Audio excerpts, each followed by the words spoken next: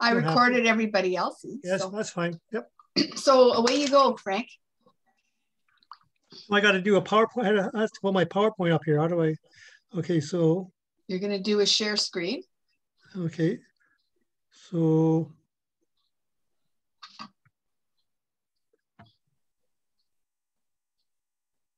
So how do I'm not sure, where do I go next now? Well, then you, I don't see that you're sharing your screen yet because I don't see that at all. Am I supposed to, I thought you were supposed to share the screen with me. I haven't got your PowerPoint or anything. No, you're going to look for the share screen button, either at the bottom. Oh, yeah. I see. Okay. And then you're going to choose what you want us to see and you're good to go. All right. Okay. I've never done this before. Okay. So so now I got to find my PowerPoint.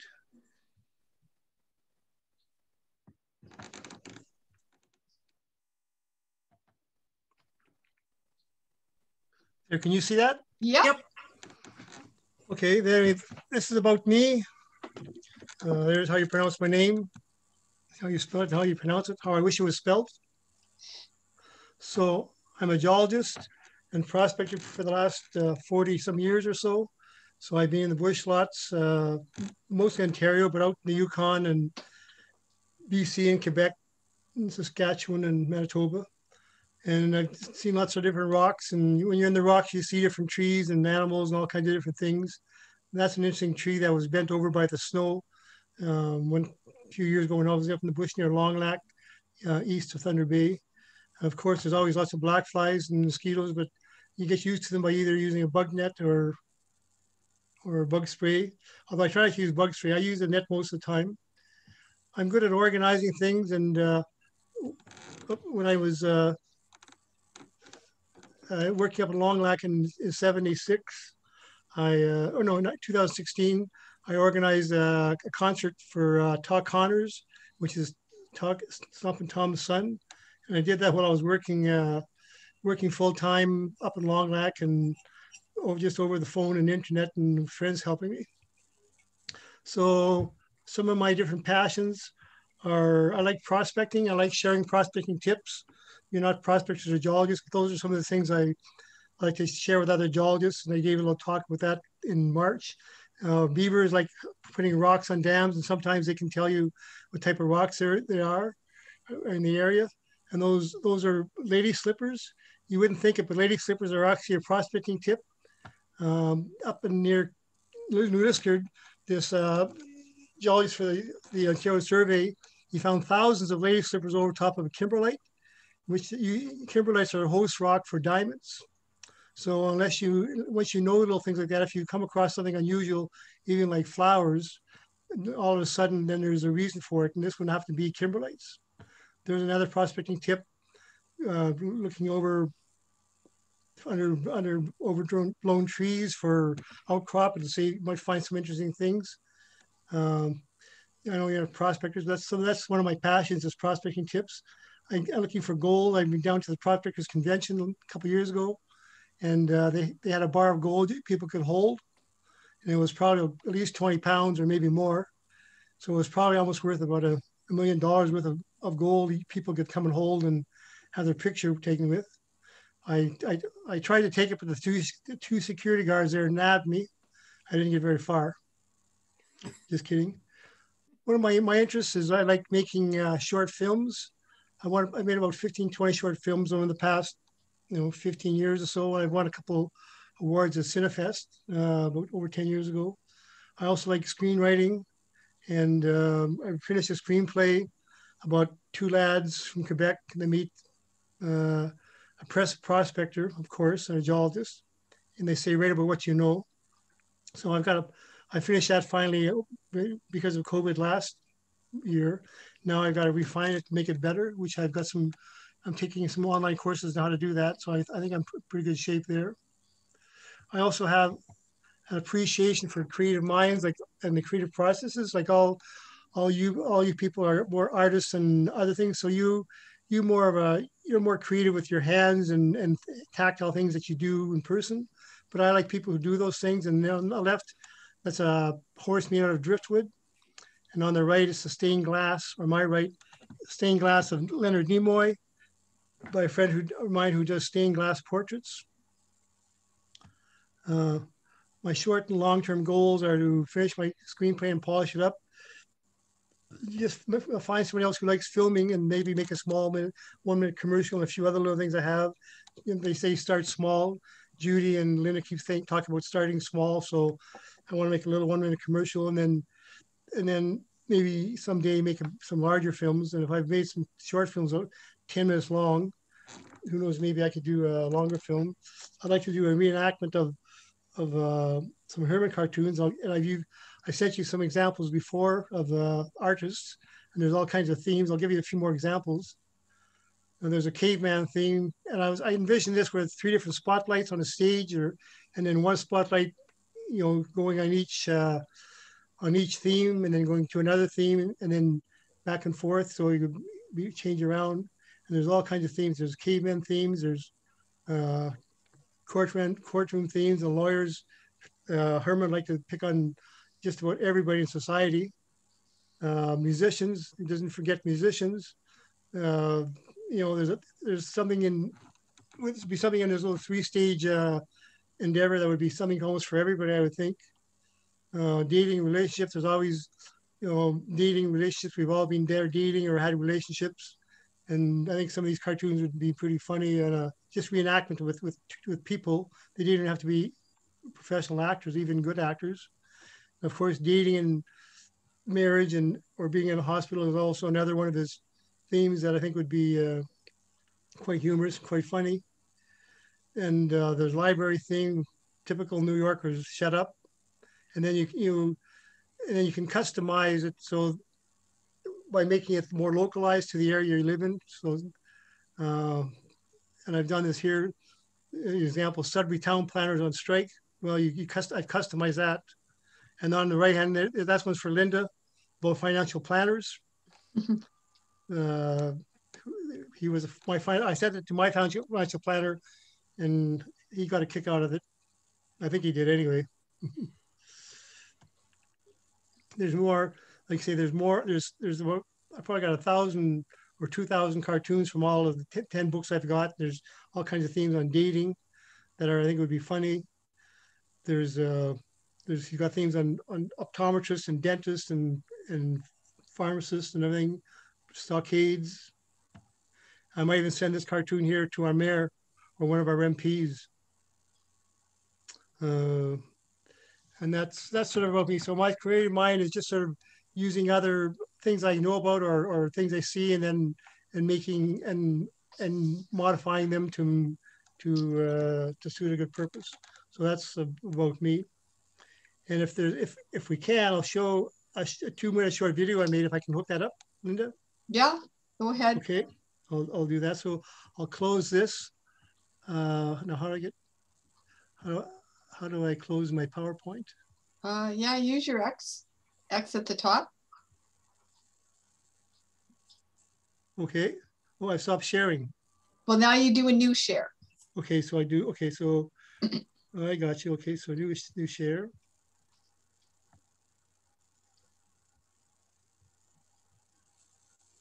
Okay, so there we go. Now,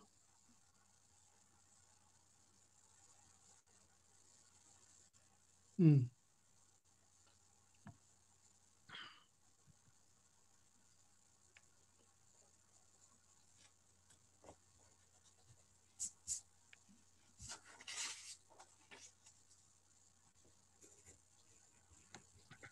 not sure how I'm gonna get to my, hang on.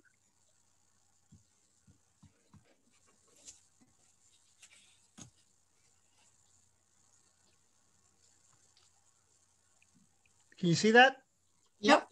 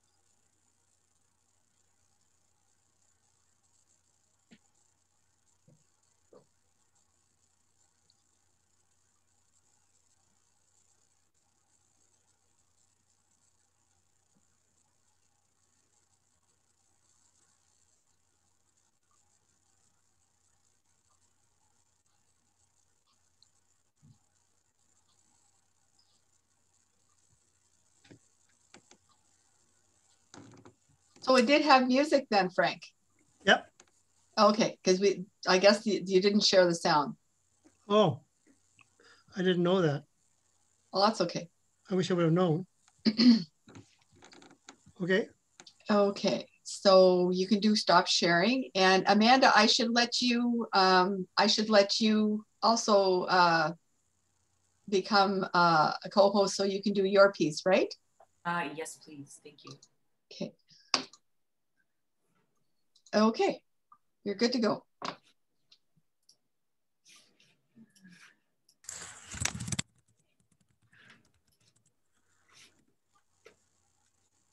Okay.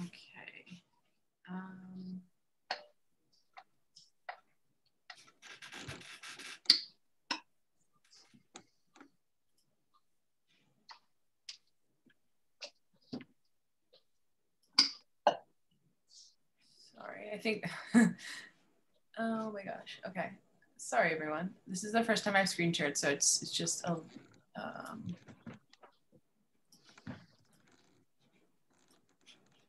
That's okay. You guys are all learning. it's asking me to,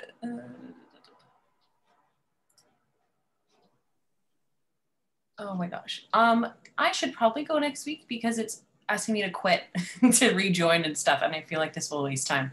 Oh, if that's okay, or I can go another week just because okay. It's doing like a privacy setting thing. Sorry. Okay, no problems. Yeah, I apologize. That's okay. We'll let you figure that out and go next week. Or whenever works. Okay. Okay. Okay. And here's Marilyn. Great. If Amanda can go this week, I can go kind of like I have a shorter one. Okay. And it was kind of directed at Dina too, because she works representing disability and deaf talent, right? Okay. Yeah. I read the bio correctly. But if we don't have enough time, I can go next week as well. Well, we seem to have taken a bit more time than we maybe should, and I don't want you to miss out on learning about how to find money. So yeah. I think this was the important one to me. Yeah. So I think we'll turn it over to Dinah and go from there. Okay. Let me get my presentation set up and then I'll do a little introduction.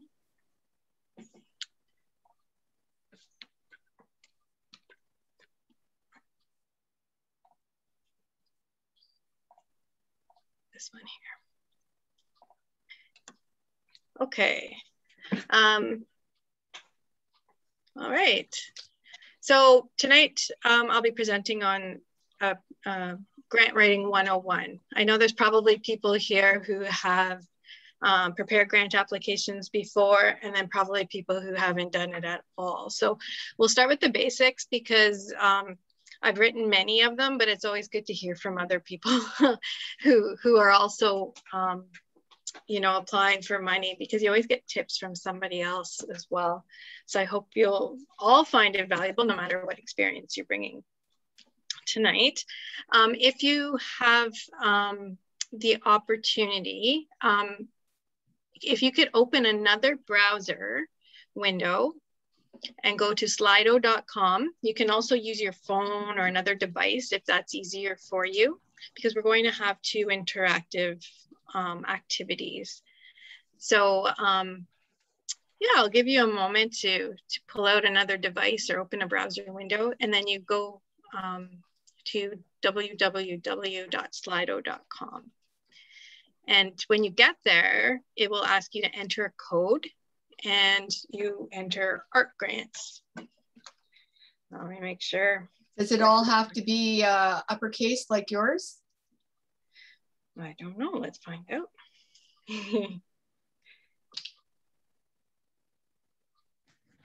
Well, it got me somewhere. Yep. Okay, so you'll get to a blank screen. And at the top, you'll see Grant Writing 101 SAC. Right now it's blank. And in a few minutes, when I activate one of the activities, you'll see a question will pop up on there. So once you've got that set up, you can come back here and we'll get started. Oh, my chair's creaky. Okay.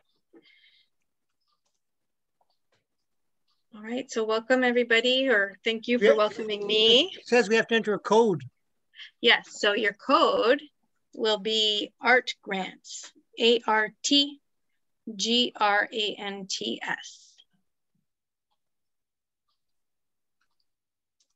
you get that?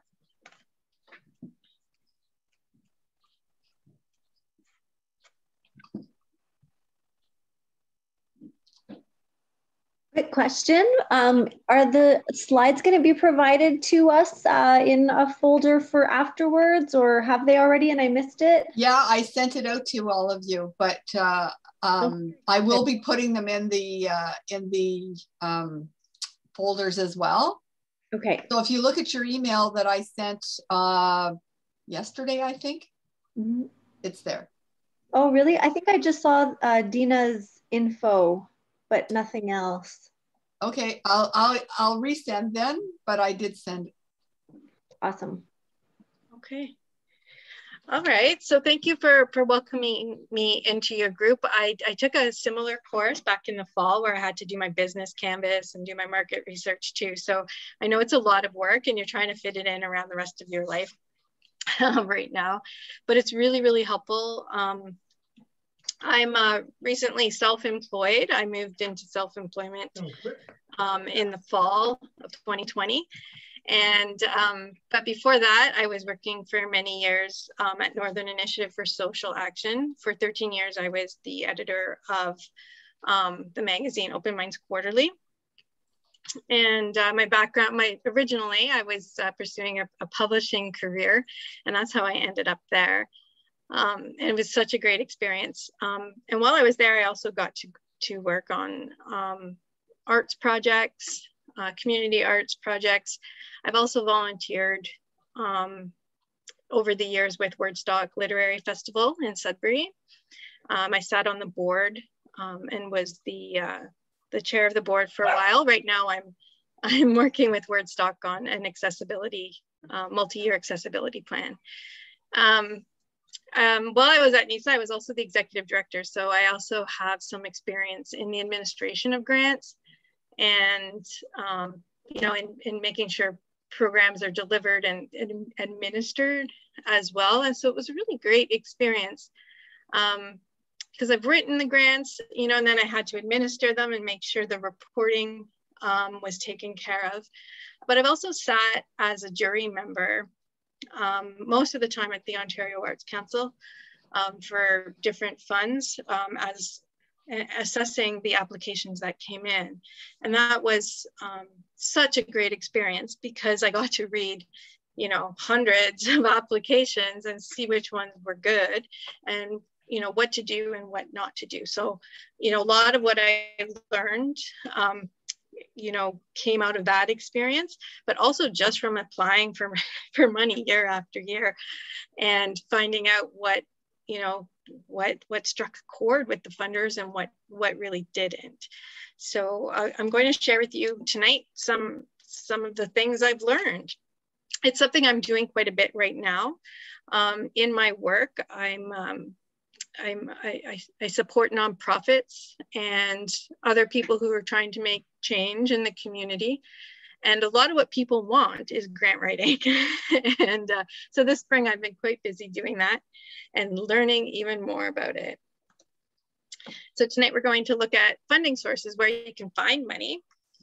And then the actual, you know, we'll get into grants and grant writing, how you can begin, what kinds of information you need to have at hand, how you can make your case and how you can really show you have, you can address a need in the community and that the funders are really going to help you solve that problem as well. And then we're going to look too at when you're successful, you know, what can you do? Because there's some responsibilities that come with that.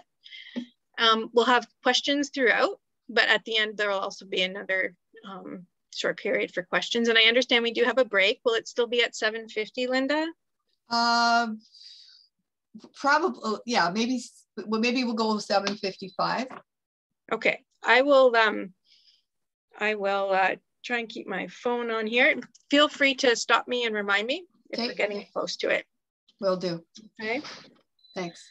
And then we'll do a little bit of reflection at the end about what you can do next to make, start getting yourself ready to start applying for grants. Okay, so there's a variety of sources of funds for you, for artists, for people who are working either in as individuals, or maybe you're in an artist collective.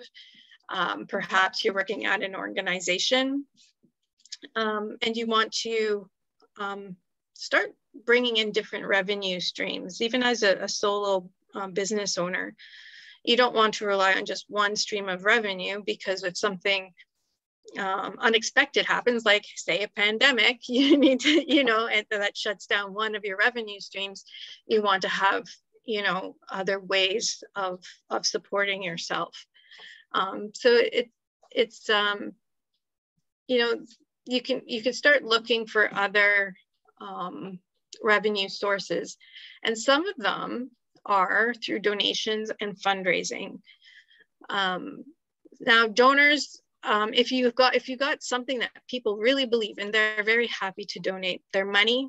They're happy to donate their time. Sometimes they're donating goods or services in kind. We have a very generous community here in Sudbury, and there are lots of donors out there, and they each have their own, pet cause that they like to support. Fundraising, you can also fundraise, especially if you're an artist. Or representing an organization, a nonprofit organization. Fundraising is a great way to do it. It does take a lot of effort, depending on what you choose to do. And this is often where you'll be holding an activity or an event to raise money. The thing with donors and fundraising, some people do like to contribute to these because they get a charitable tax receipt. So if in the future you're thinking ahead, what I am doing is in my, our collective right now, our arts collective, maybe in the future we want to move towards formalizing and incorporating, getting our charitable status so that we can really start relying on fundraising a lot more. But I know some of you are working as individuals, so that may not be part of your plan. But there are examples of fundraising that you can do that end up being very, that will help raise your profile as well. We have a great local example, Granny Bird, or Laura Lee Gallard. She does paint nights in support of nonprofits here in town. And not only is she able to work as an artist, in carrying out these fundraisers, she's able to support a good cause, but then it raises her profile as well in the community, right? And she meets a lot of people. So she's a great person you could connect with if you're thinking along those lines as an individual artist too. Sponsorships, if as Frank was mentioning, he held a special event in his presentation. We saw Talk Connors came, you probably went out and found sponsors for that event. Or if you're running a festival, you may want to look for sponsorship dollars. And in this case, a business may want to sponsor your event in exchange for recognition. So the difference between the donations and sponsorships in this case is a donor may want to donate to your event, but they get nothing in return. If they sponsor it, they'll get some recognition. Usually that you'll see their logos in a program, or they're mentioned, or maybe they have a speaking opportunity to welcome the guests to your event. There's a lot of different benefits to sponsorship, and it can lead to some really great partnerships between business and the arts as well. If you look at any theater program or festival program, you're going to see a list of sponsors. Again, even here in Sudbury, there are quite a number of businesses who are very good sponsors. And we have a very loyal sponsor of the arts right here in the room tonight. Linda's been such a great sponsor of arts events. Foundations, you can look for funds from foundations. Now there's different types of foundations. There are corporate foundations, for instance, through the banks. They'll often have corporate foundations set up, like TD Canada Trust, RBC. There's a lot of competition for those dollars, but their foundations do have some money to support arts events and arts programs. There are also private foundations that are often run by families, and they will donate money to various causes, and it's really up to them what they would like to support. Of course, they get, tax benefits for doing this, but there's a lot of them in Canada, and I hadn't really realized until I got access recently to a foundation's database. And you see just how many are out there giving lots of money out to good causes around Canada.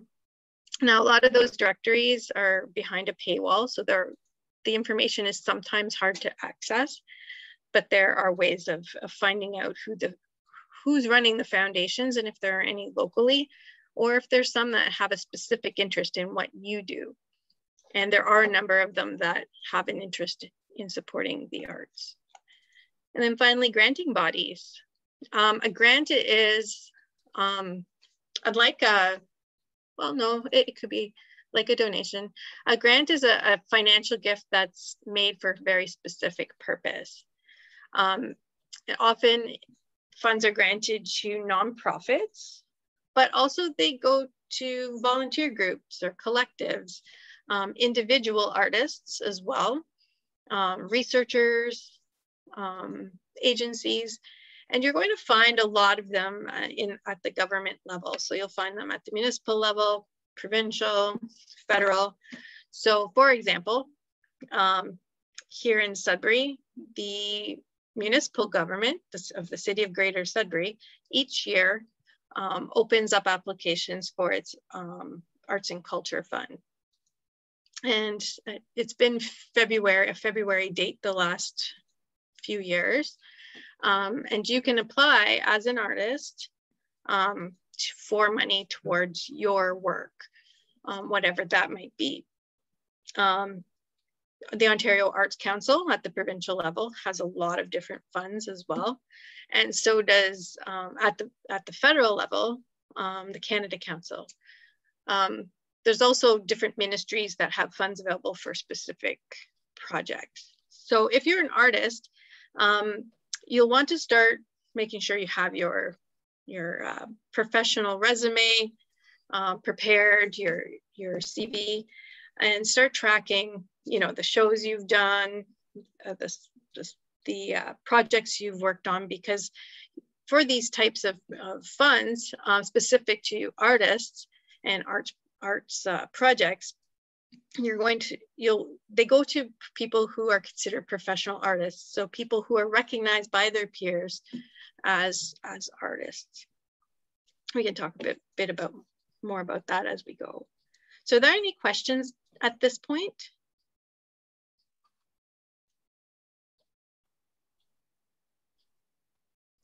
Okay, hearing none, we'll keep going. All right, I've covered this next slide already. Under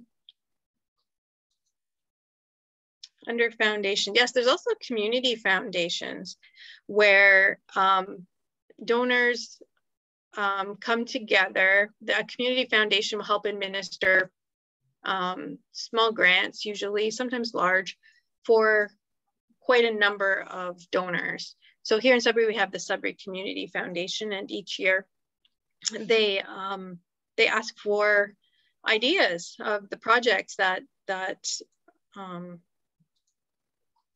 people here in town. I think it's limited to nonprofits. that they would like to do. And there's a process that's followed, and then money is given out. Fairly small pockets of money are given out to different organizations who want to carry out a project. Now, when I say organizations, I don't want you to feel as an individual artist that you're locked out of these, because you can partner. You can partner with organizations to carry out an arts project. So, yeah, if you know, there's all kinds of ways that you can access funds, and sometimes it's going to be for you as an individual artist. For instance, if you're a visual artist, you may want to apply to the Ontario Arts Council for, say, project materials, or maybe you want to carry out a project and you need, you know, you just need 3 months to work on this, and you need some you know, money to cover your expenses while you do that. There's a fund for you, but you can also access other funds by partnering up either with other artists on a project or with community organizations, and you can apply for money together. So there's a lot of, you know, it's a lot of creative ways that you can support yourself as an artist through grants. And it may mean sometimes you're working on your own, but sometimes you're working in partnership with others. Okay, I think we've covered a lot of this. One thing as artists you should know about is that most of the funds through, say, Ontario Arts Council, even the City of Sudbury's arts grants and Canada Council, you really need to look at that definition of what they consider a professional artist to be. For example, the City of Greater Sudbury's fund, their definition is: a professional artist refers to someone who has completed basic training in their artistic discipline or field, either through formal study or by teaching themselves. They are recognized as a professional practicing artist by their peers. They have a history of public presentation or public publication of their work, and they spend a significant amount of time practicing their art. You know, so it's, you'll need to have a way of showing that you've been participating as an artist in your community, and that you've followed some sort of training, you're serious about this, and you spend a significant amount of time. So start thinking right now, like in your head, okay, what would I pull together in my portfolio? Have I documented my artwork? Have I taken photos of it? Or like we saw Frank's video, that's a perfect example, right? You have that in your portfolio. You know, the number of times you've shown at Cinefest. These are all important details you'll need to show that you're a professional artist. Okay. All right, so let's get into grants and grant writing. So how do you know you're ready to begin applying for grants? This needs to be a strategy for you. You know, what are your long-term goals? When you apply for money, it's going to be months before you find out if you got it. And when you do get it, you'll have to carry out the project. So there's, you know, you have to be in a position where you can do some planning, and you need to be able to know what resources you need. You need somebody else to work with you. Maybe you need some materials to carry out your project. You know what, maybe you need time, and you need to not work for a few months so that you can carry out this art project. You really need to start thinking about, okay, you know, what resources do I need to be successful? There's a lot of strategy and planning involved. Are you set up to apply for funding? You know, how do you have all the documents you might need? Do you know what the funders are asking for? Do you know where to look? And then if you get the money, do you have the capacity to manage it? You'll have to do some if you're doing your own bookkeeping, you know, will you know how to record it? Will you have to get some advice on that? You know, there's a number of components that come with it, but don't worry about that just yet. Because here's a handy list of things you can start to pull together. You may be asked to supply financial information. This is more for projects, I'd say. So if you have a film project, do you have a budget? Do you have an idea of what your budget will be? If you're a nonprofit, you'll be asked to supply your board of directors list and your incorporation. Often when you're registering, a copy of your incorporation papers. If you're running a specific program or project, you'll need some basic information about it. And, you know, you may have to pull out your resume. You may have to supply some biographies about the people involved in your project. So maybe you want to write your own biography to get started. If you have an organization, you know, they'll be asking for your history, your mission, your vision, who you've partnered with, whether you have a business plan or strategic plan. So, you know, the official documents, is there a way you can pull them all together? So really right now it's thinking about, okay, you know, I'd like to start bringing in new revenue through grants next year. What can I do right now? Who can I reach out to? If I'm doing, if I really wanted to direct a film, like, do I have to find a producer?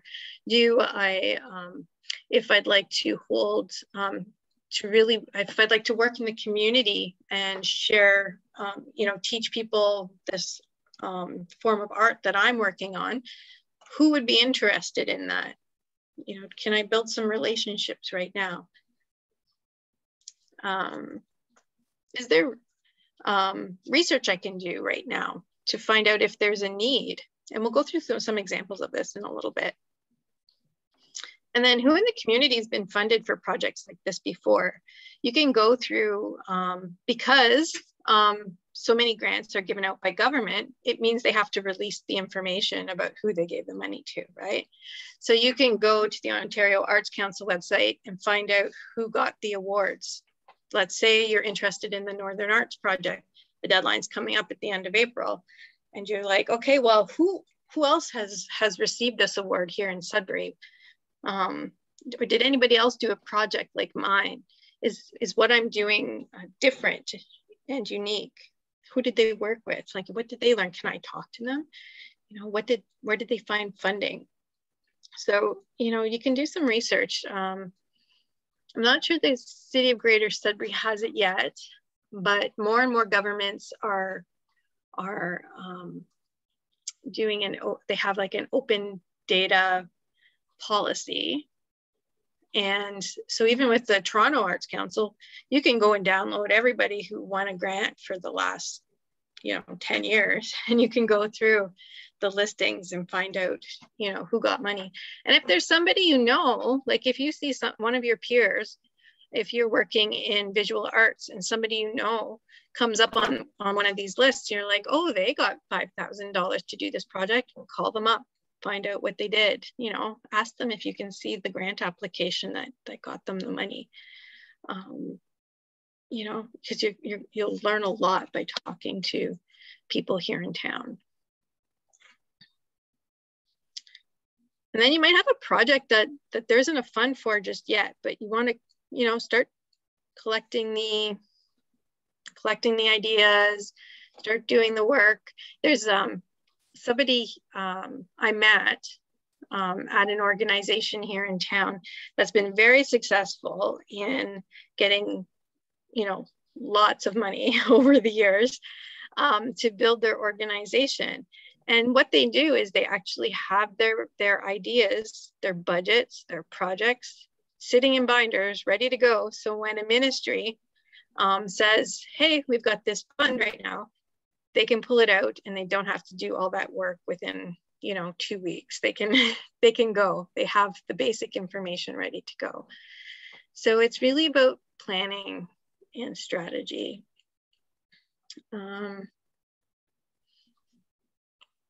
I'm working a situation a number of folks find themselves in is something I've been working with a couple of my clients with right now. A lot of the grants are project-based. There isn't a lot of money for operations, general operations.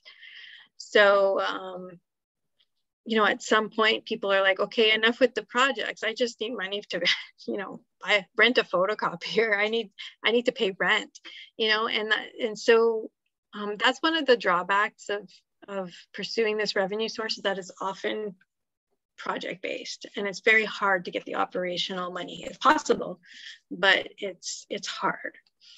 But you have to build up your reputation too. Okay. And it's, you know, you have a great idea, but you're going to have to use some strategic thinking to find the right grant and the right funder for your project. And you can't be everything to everyone. You really want to stay focused on what you're doing. So, you know, go back to your business canvas and say, you know, who is it that I'm serving? What is my purpose? You don't want to get money for a project that you really don't, you know, feel passionate about, because then it becomes a chore. You want to, you know, be excited about carrying out your project. So yeah, so I mean, we're going to go through the nuts and bolts of grant writing a little bit later, but success is 20% skills and 80% strategy.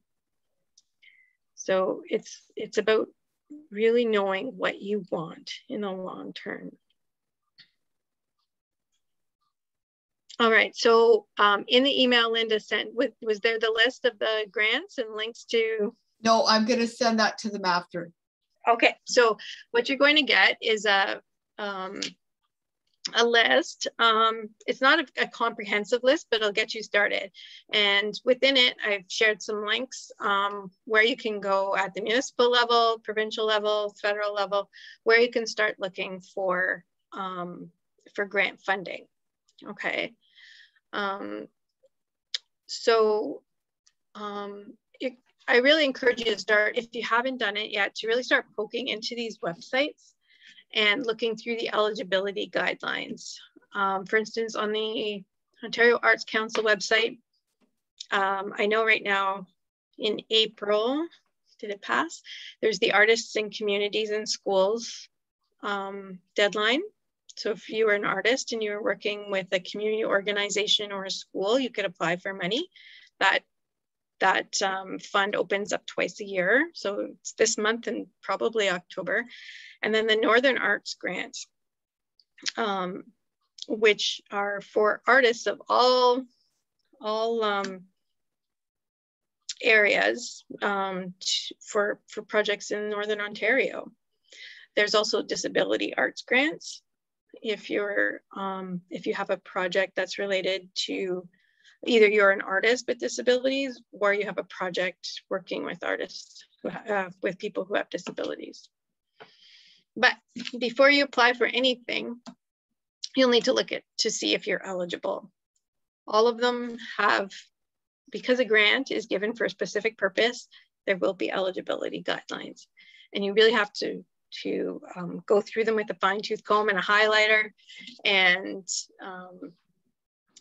make sure that you're eligible. You don't want to go through all this work that's coming up, as you'll see, to find out you're not eligible in the end.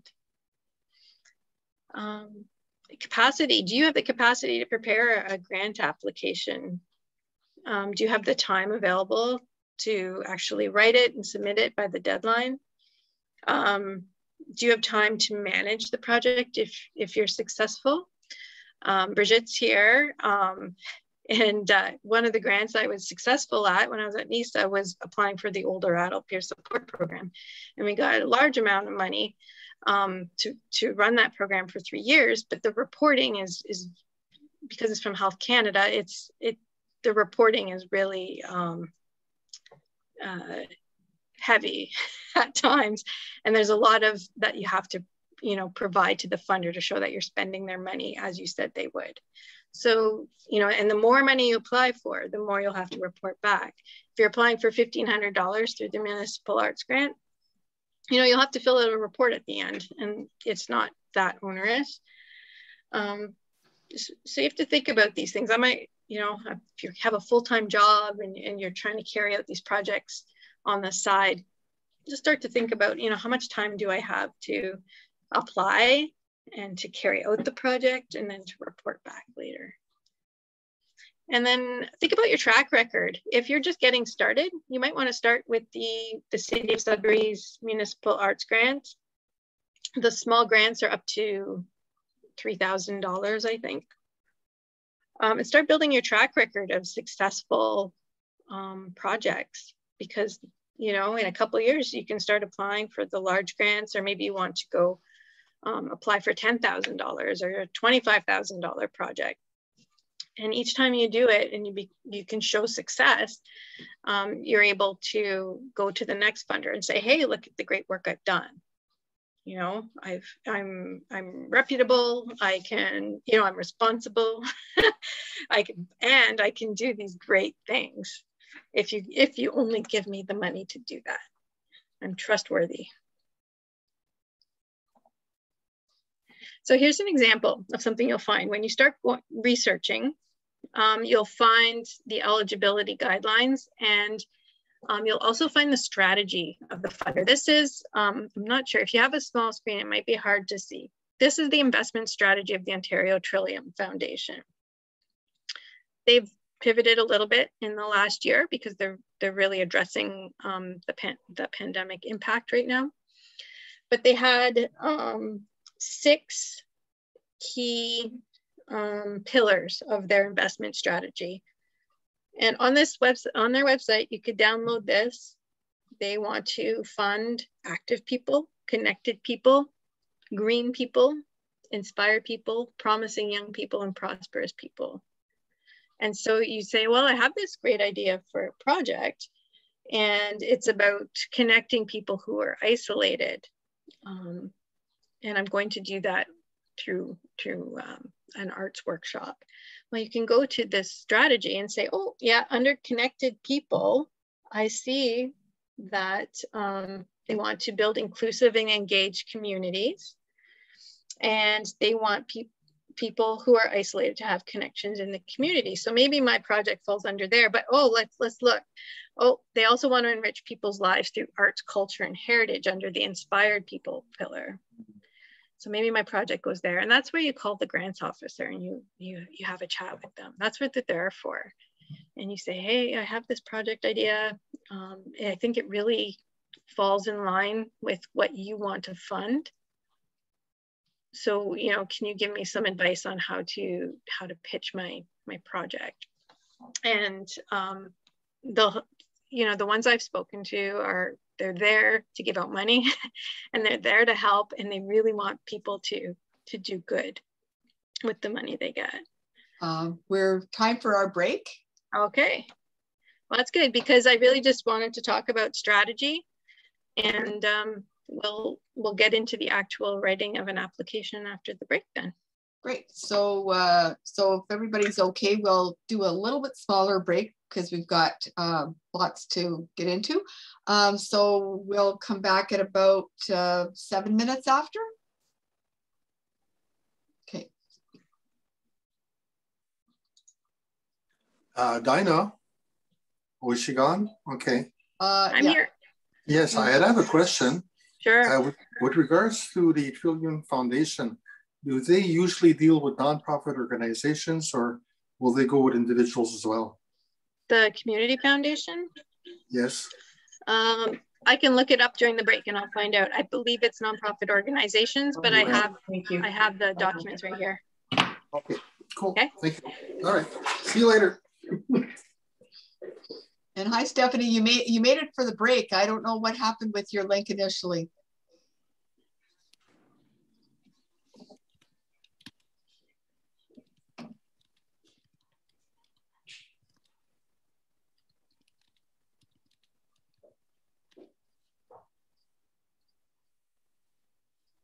Linda? Yeah. I didn't realize that when I shared my screen, you couldn't hear the music. How would I do that if I wanted? There should be another little button that says something about sound. So can I try that? Oh, I see. There it is. So before I click on share, it says share sound. Yeah, that's it. Can I try that on the break now? Can I try my video on the break? Sure, why not? Okay, so I'll share. So I clicked on share sound, then I do share. Okay, and then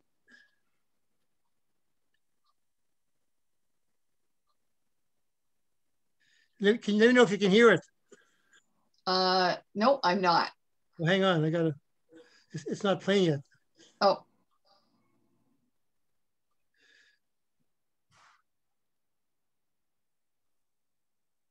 Oop. I gotta figure out how to get it.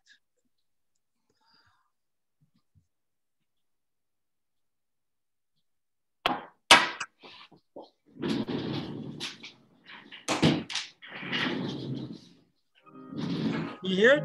Yep. There. Yeah. Yeah. Okay. I didn't know that. There it goes.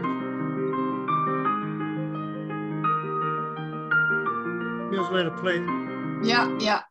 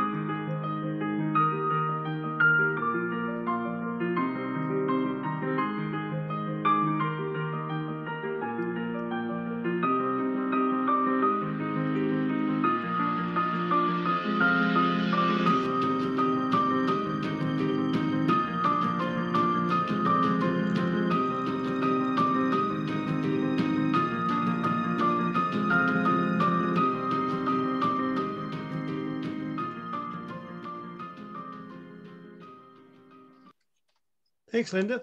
Oh, you're welcome. Yeah, it's totally different with the music. Yeah. Oh, totally. I mean, it's much more.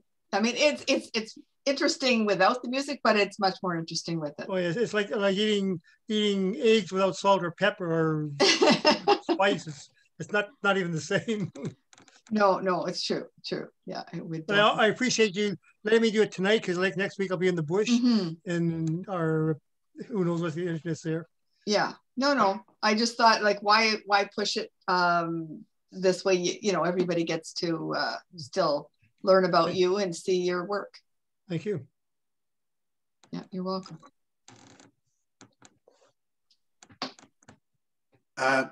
Linda. Yes. When do our business plans have to be in? I believe it's the 23rd of April. I will be checking and then I'll let you guys know. Okay. Because it doesn't, I thought it was the 23rd, but I'll double check. Are you still looking at the goals and objectives?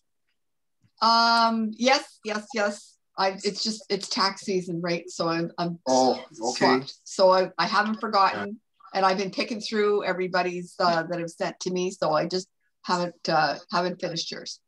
Okay. Well, you know what? I redid mine. Right. And I can send you a copy of just the goals tonight. You know, instead of sending you the whole thing. Yeah. I'll just send you all my goals. Okay, because I know I've read some, but anyways, I hadn't gone through the whole thing. No, it was quite intensive. Yes, first one. Thank you. So I've been trying to streamline everything. Good. And to make it more simple, you know. Yeah, yeah. Okay. That's good.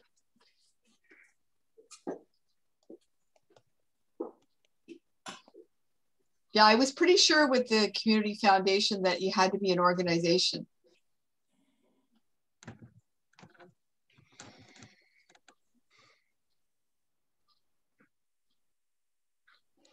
So who's all our artists? There's so many artists. Evelyn's an artist. You mean a visual artist? Yeah, visual artist. Yeah, Evelyn. Jasmine for sure. Ivy. Stephanie. Bridget. That's right. And I think Emily, is Emily? Well, I mean, Emily does, I think she does, well, I mean, yes, she would be considered a visual artist, yes, but I mean, she does the painting and drawing, yeah. Yeah, the weaving and the stickers, and I mean, so she definitely is a visual artist. Just, yeah, I was thinking more along painting or something like that. So, yeah, we are actually quite a diverse group, though.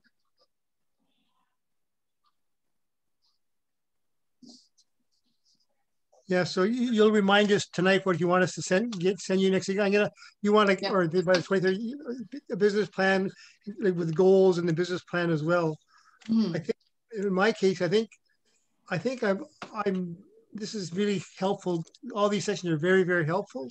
But I think I'm not going to do a business plan because I'm just going to do, but I'm going to get some goals of what I want to do, which is really helpful. Yeah. The business plan, I just wouldn't, if you're writing a script, there's no business plan in writing a script. Like, you know, it's just. No, not unless you're looking for, I mean, as Dinah said, if you're looking for funding or something like that, then they're going to want those kind of things. Yeah. But yeah, I mean, and that's basically, that was what Ganesh had told us at the beginning, right? For some people, the business plan is critical. And I mean, I think it's a useful exercise, but if it's really not what you're going to, like, if you're not going to use it 100%, you know, then you could use the bits and pieces that make sense for you. That's right. And depending on which branch I would go, like a business plan actually would be helpful. If I went a certain avenue, it would be helpful. But I realize if I don't, it may not be best for me to go down that avenue, but instead another avenue instead. Okay, it's 8:06. Yeah, I know. I'm watching, but most people aren't back yet.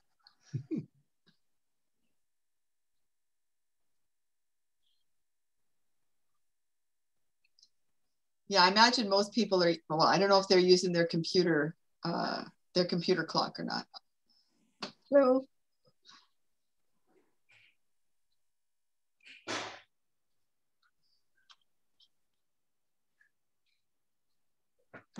How's your artwork coming along, Evelyn? Pretty good. This week I've changed gears a little bit. I found a contract job creating how-to guides.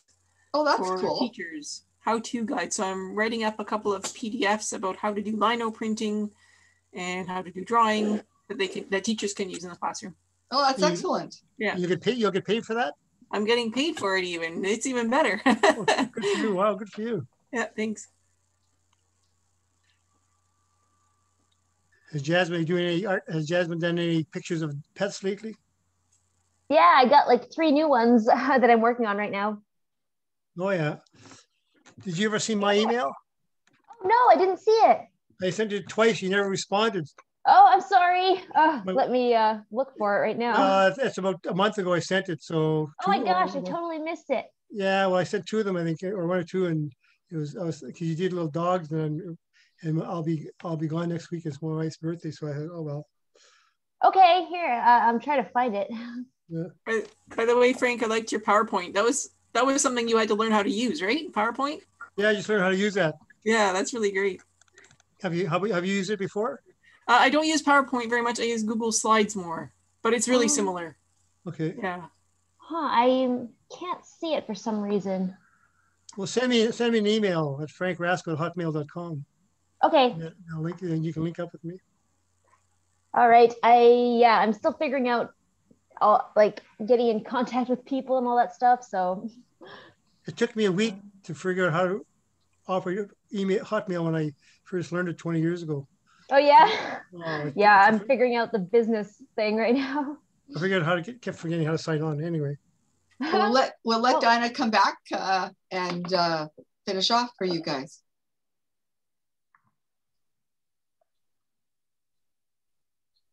Okay, I'm sending it now, so you should get it in a couple minutes.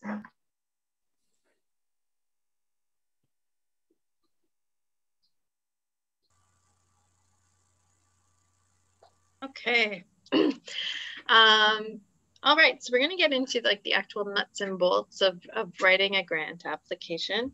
But before I do that, I want to find out which words come to your mind when you think about grant writing. So you're gonna go to your Slido browser, whether you're using your phone or another tab in your browser. So for the people who joined us a little late, if you open another tab in your browser, or you go to a phone or tablet, and you can go to slido.com. And when it asks you for a code, enter ARTGRANT, ARTGRANT, and you'll get, this question will come up on your screen. So just enter any word. If you think about grant writing, is there something that if you picture yourself sitting in front of the screen, having to fill out an application, what do you think about? How does that feel? And you can enter as many words as you want. If you see one on the screen that you like, you can copy it and it'll become bigger.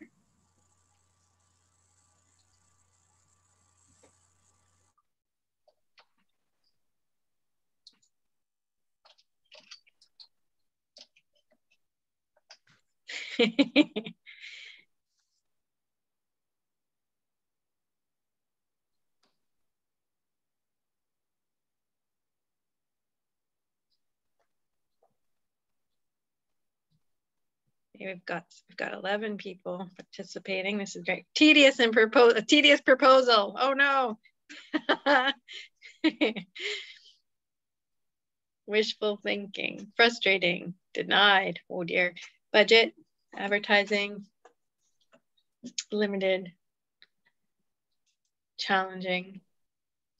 Does anyone want to share their own experiences writing a grant application? Time consuming.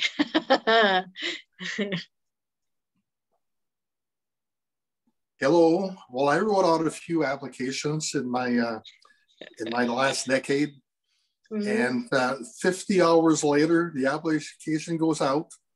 Then you need to wait about 3-4 months, and then there's no answer.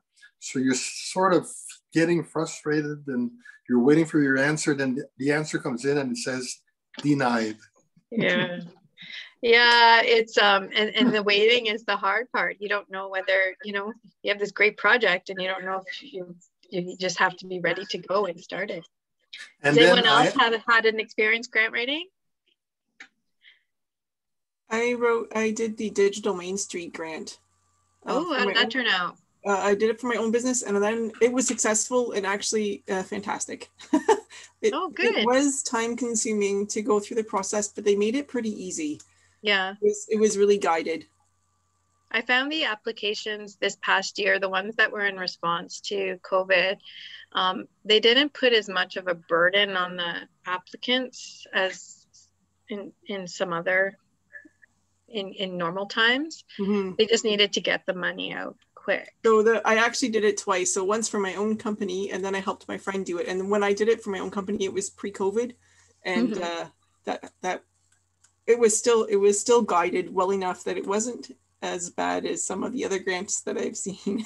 Okay, well, that's good to hear. Mm-hmm. But Dinah, I'd like to come back though, and I'd like to say that I probably submitted about 20 some applications over a period of about 6 years, and we were successful in getting over $600,000. Nice.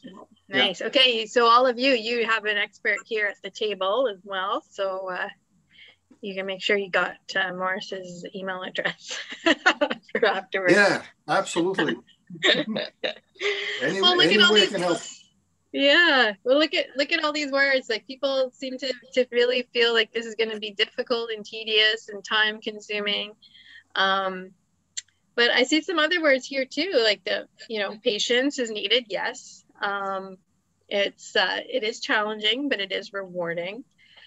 This week, I heard back from some clients I was working for, and they got a positive response from one of the applications we put forward. So it was rewarding, like a very important project, doing art workshops with refugees and newcomers is very likely to move forward. So, it is a lot of work, but once you've got a lot of your materials together, the first few might take a really long time, but it'll get easier and easier the more you go. And as I began applying for grants, we weren't always successful at first, and I really want to let you know that, the failures are going to be some really great learning opportunities for you.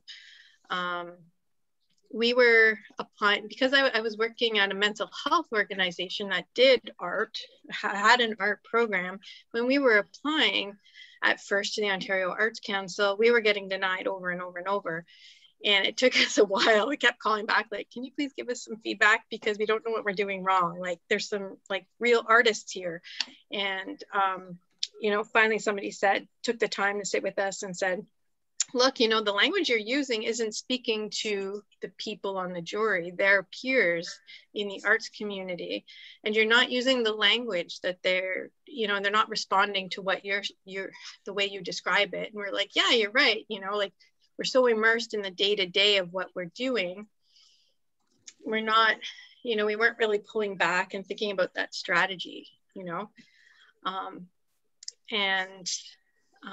one of the, think about the people who are going to be looking at your application. Are they business people? I just applied for a grant from the Shell Community Foundation, and they want a budget that's very I'm sure Linda would understand, would really be comfortable with the types of budgets they expect to see, being in the financial area. And that was different from the arts applications we've had to put it in other places. So think about who's going to be sitting at the table. Is it other artists? Is it business people? Is it volunteers who are going to be helping out? Usually you can find out from the websites. Recently the Canada Post Foundation website, in their FAQ page, they showed who was going to be reviewing the applications, and it was their board members who have a lot of, they're pretty high up in the business world. So thinking about that, okay, so what do we need to really, how do we describe our project so that it's attractive to these people who have a long business history in business, right? And that might be a little different than if we were pitching it to a jury of peers. So, and they also don't have a lot of time, right? One fund I was helping out with, we had over 200 applications. So we only had 50 minutes. You're spending maybe 30 hours on your application and somebody only has 15 minutes to read it. So, you have to think about, okay, so how can I, you know, get my point across in a really nice, quick way so that they really understand my project easily. And we'll look at a couple ways to do that. Okay, so let's get started. I'm going to pick up.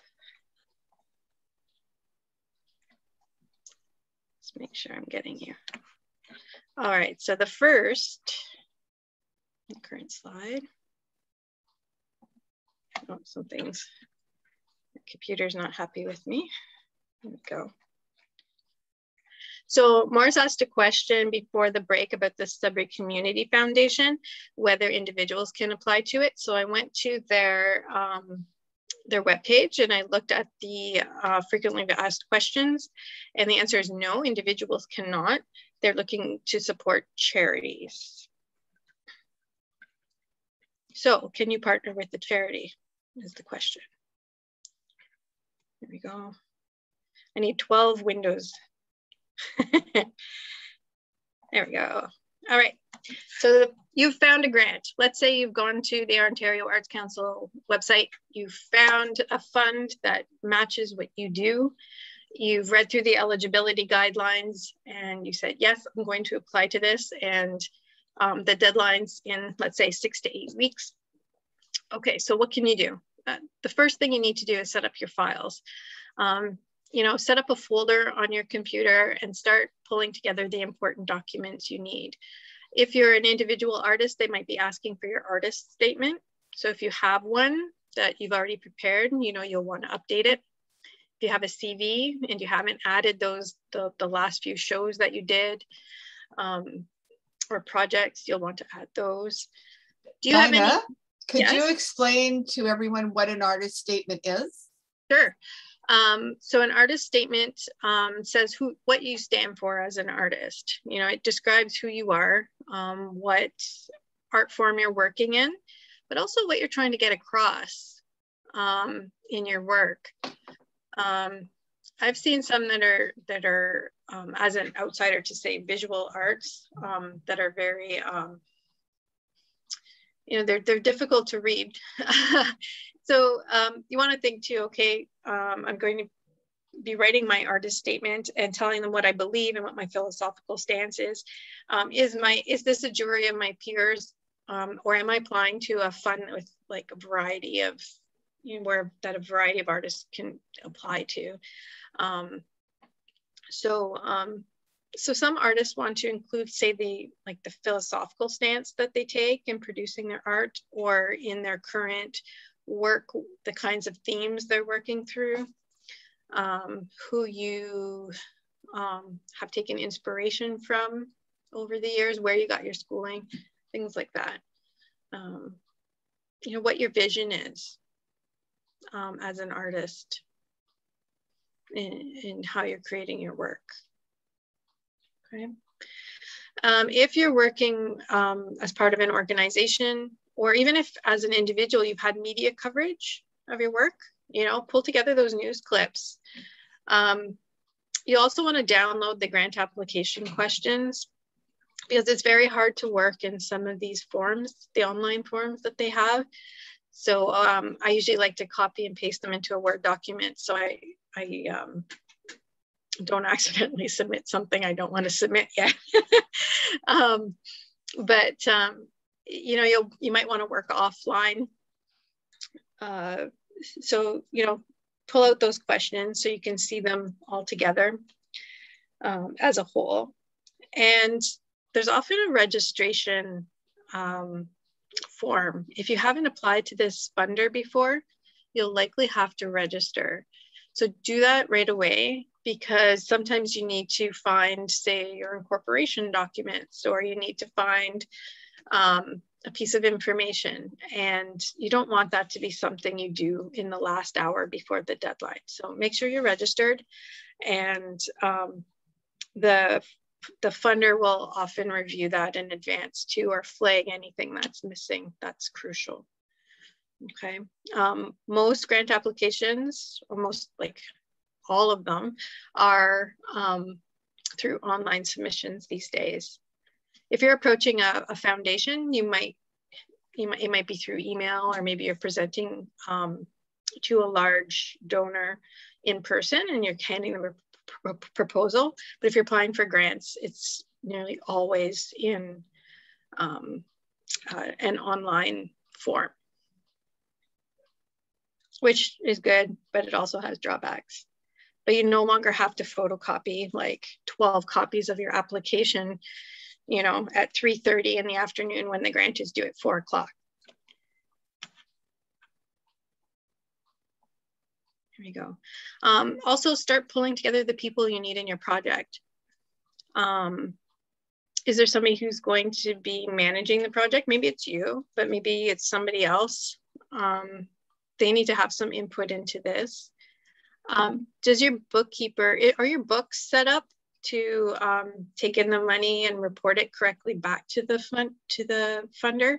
Maybe you want to have a conversation with your bookkeeper to make sure that your accounting system is set up.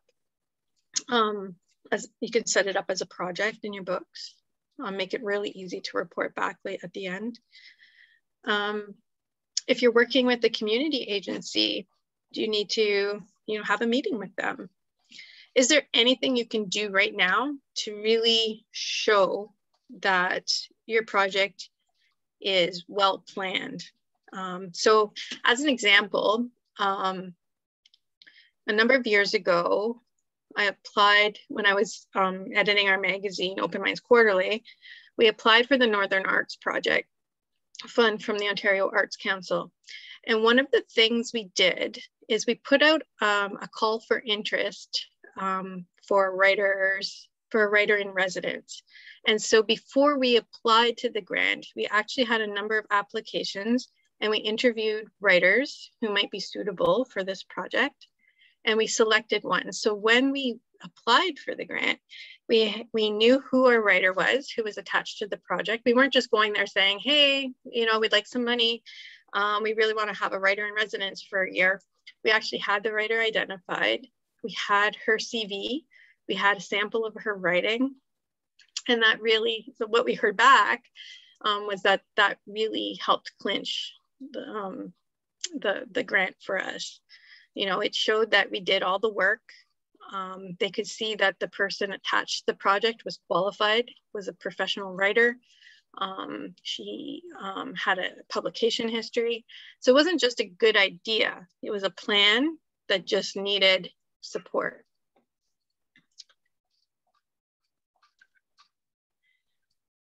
If you have a board of directors, you know, let them know what your plans are. You don't want them to be surprised later that you receive money for a project they haven't heard about. If you have partners, you know, hold a meeting, have the conversation right now. Because once you submit the grant, you're going to be waiting, you know, maybe 4 months for a response, and you're going to get busy with other things. Just, you know, have all the conversations now. You're not going to be doing the planning. You'll be busy doing other things. Okay, are there any questions at this point? I have a quick question. Sure. As far as like, say you have a project that maybe based on circumstances needs to start before finding out if you receive the grant, is that something you can do if you have the means, like do the project or start the project, and then if you get the funding, great, and if you don't, you don't? Or should it be a project that you're waiting to start with the funding? Yeah, well, one of the things I've seen people do is they break up their project into phases. And so so let's say they do research and development, and then when they pitch the project to the funder, they're saying, we're looking for funding for phase 2, which is carrying out the project. We've already done phase 1, because funders won't fund retroactively. Okay. You know, so they won't give you money for money you already spent, for expenses that you already incurred. Mm-hmm. Yeah, so you really, you know, think about how you can pitch it. Can you break your project into smaller parts, and then when you go to different funders for each of those pieces, that might be a strategy you can take. Okay. Yeah. I've seen people even just request money to document their project after it was done. Like, Wow. Okay. yeah. And then they pitched it as something separate, like, hey, we did this great piece, but now we need to document it for some reason. And then others are saying, we just want to apply for money for the research and development of this. So, you know, depending on the fund you're applying for, you might be able to like break up your project. Okay. Yeah. Cool. Yeah. Thank you. Okay, now you need to make your case. So these are the typical components of an application. And I put them kind of in this hive shape because they're very much interrelated. And I'm going to present them in a particular order. And that order is usually followed in the applications, but I really want you to think about how they work together. Because when you sit, when it gets in front of a jury, let's say there's 5 people at the table, there's, you know, somebody who loves to look at the budget and looks at every detail of the budget. There's somebody else at the table who's looking at your past, you know, your history. I was sitting on one table recently where, you know, there was one juror who's really interested in the trajectory of the artist, whether they were, you know, they were building on a foundation and really like, they just needed money to propel them, you know, into a different level. There's some people who look at the work plan very closely. So this is kind of you want to give the jury a menu of options. You don't know who's going to be there counting the beans. You don't know who's going to be there really looking into your resume. You're going to present it all and try and do a good job at all of it. And you know, that's going to be the best way to handle this. The first section is why you. This really asks you to describe you and your organization. We're going to see a sample question in a moment, but even in the registration process, you're going to see questions where you have a chance to tell the assessors about you or your organization. So what they're really asking is why you. Why should we give you the money and not the person down the street from you? Okay, so think back when you're doing your business canvas, there's probably a section where you're thinking about your positioning, right? Like, and why you're different. So here's a typical question. It's like, tell us about your organization, or tell us about you as an artist. So this is where you would refer to your artist statement or your mission statement, your vision, and you're going to tell them not only about you, but why you're better than the person down the street. This is a competition, so you know you don't want to you want to come off as reliable. You're going to use the funds appropriately. You're going to do what you say you're going to do, but you also want to, you know, show why you're the best, and why you're the best person to do this project now. So one thing, have you, when you were talking about marketing earlier in this course, did you talk a bit about the Purple Cow by Seth Godin at all? No, we didn't hear about that. No, so Seth Godin is like a marketing guru to some. He's been around for a long time, and he's got some great ideas. And one of the ideas that's stuck around for a long time is the idea of the purple cow. He recites the story about how he and his family were driving through France at some point, and they were just enchanted by all like the farmland around them and these storybook cows that were grazing on picturesque pastures. And it was just beautiful, you know, and they were marveling at how beautiful everything was. But after a while, they kept seeing these beautiful cows and they started ignoring them because they were everywhere, right? The new cows were just like the old cows, and no longer were they amazed and marveling at this situation. It became boring. You know, so they might be perfect cows, they might be attractive cows, and they might be really, you know, great cows to be around, but they became boring. So, but what if you saw a purple cow, right? What if there was a purple cow in the middle of its field? It would be outstanding in its field, to be punny about it. You know, that would be interesting. That would be something you would want to pull over to the side of the road and look at, right? So when you're thinking about how you're going to describe yourself, think about how you stand out in the field. So here we're going to compare two different statements. Our organization runs an after-school art programs for kids in a troubled neighborhood. Once a year, we hold an art exhibition of the work they produce. Okay, so we're looking at this statement and we see who it serves. It serves kids in a troubled neighborhood. We're going to hold an art exhibition as, you know, to show off the work that they've done. It's held after school, but let's try and make it a little bit better. Here's a revised one. We offer parents comfort and security knowing their children are in a safe place after school, taking part in skill building workshops in the arts. Oh, sorry. Led by professional artists. I'm missing a word there. Not only do children learn how to be artists, they learn how to plan an exhibition, market and promote their work, and how to hang artwork in a gallery. So here, we're not just serving the children in this program, we're serving the parents. And we're promising parents comfort and security. Their children are in, we're promising safety for their children. And not only are the kids going to take part in some arts programs, in the first example, you might think they're learning some arts and crafts, but in the second example, you see that, you know, they're taking skill building workshops, and the people who are leading the workshops are professional artists. So there's a quality to this program. And they're going to learn specific skills like how to plan an exhibition, market and promote their work, and how to hang artwork in a gallery. So I hope you can see the difference between these two.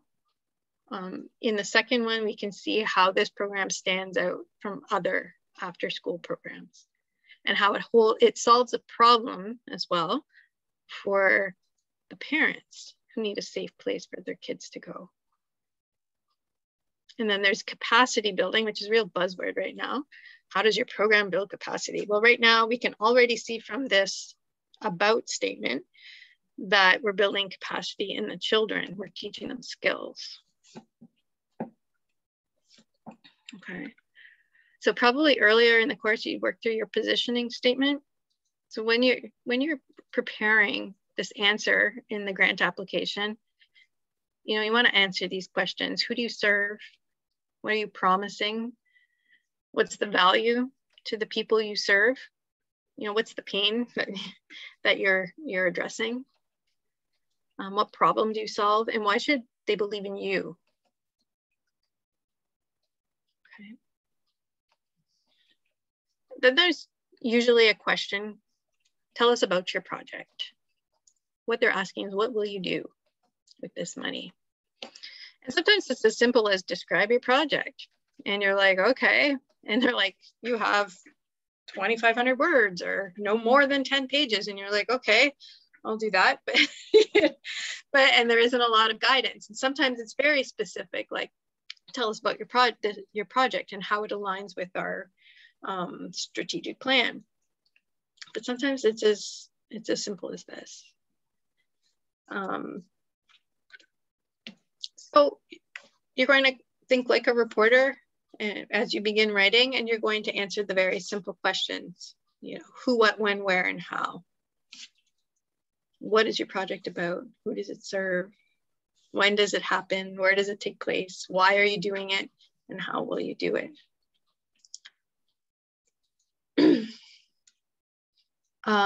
Another typical question is explain why this project is needed. And this is, you know, you really have to think about it. And I hope you've done some research in advance because you want to find out what the need is. In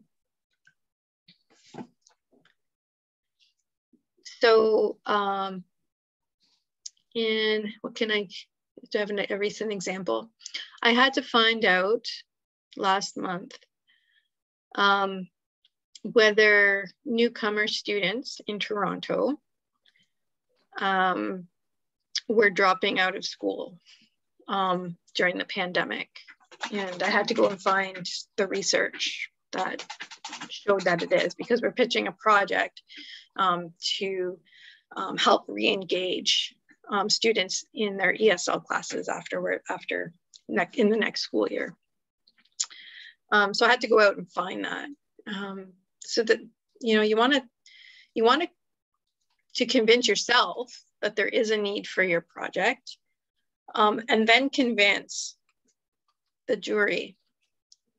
You want to answer the question, what need does this project address? How do you know there's a need for it? Has a survey been done? Is there something you can find through the Stats Canada website that supports it? What problem does it solve? And how do you know that it is a problem? Okay, and how does the solution align with the goals and priorities of the funder? That's very key. So one of the applications I was working on this month, we're applying to TD Canada Trust, and they have their strategy, their investment strategy right on their website. They said, these are the 4 things we will fund. And we had to find, you know, which of those strategies our project fit in. And we had to tell them, like, this is, you know, our project is exactly what you're looking for. And this is why. Here's a really long example, but I think it will show you how you can identify the problem. And when you're identifying the problem, you're going to make it like when you finally get to describing your project, the person who's reading this is going to be like, well, of course, that's going to solve the problem for sure. You know, like if you think back to your you know, grade 12 English classes, when you had to write a persuasive essay, this is what this is. So in this example, I've made this one up. So these numbers aren't for Sudbury or anything else. I've combined a few different grant applications. In our city, 7,568 older adults age 70 plus are living in long-term care. 2019 report by the Seniors Advocacy Committee, which provides advice to City Council, indicated that long-term care residents are experiencing loneliness, 37%, and feel disconnected from the community, 68%. Caregivers in LTC homes are seeking ways to connect residents to programs that increase a sense of connectedness to others and improve their psychological health. Research shows that participatory arts programming can effectively address these needs. In 2012, Greer, Floriette, and Cantu supplied data proving that arts programming for fixed income older adults in a housing complex increased social engagement, sense of empowerment, and psychological health. And on it goes. So within a couple of hours, like the references on the bottom I did pull, this is research that I pulled after a few hours. So usually I'll spend like 2 to 3 hours just pulling the research out, because you want to provide these numbers. You want to say, yes, there's a problem and somebody, like, there is a solution and there's support for this solution. So what I'm going to pick, the project I'm going to tell you about right now is going to solve this problem. So you offer a solution. So this example, what's my next one here? Hang on here. Okay, so here's a comparison. So then you're going to offer a solution to a problem. So here's a solution not connected to the example before. Our members told us they want to learn how to cook healthy meals. We will offer 8 sessions on food preparation to show people how to cook. I mean, that's a basic project description, but we can do better.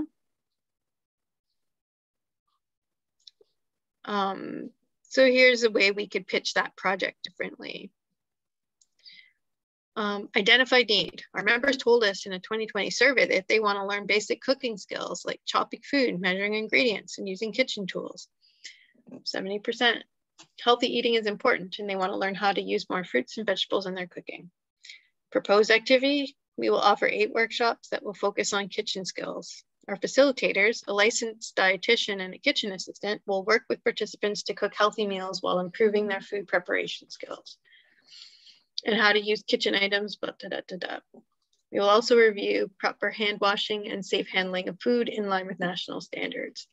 The workshops will be offered between February and May. To ensure equitable access to the program, childcare will be offered to participants whose children are not school-aged. So you can see the difference between these two. This one describes the project.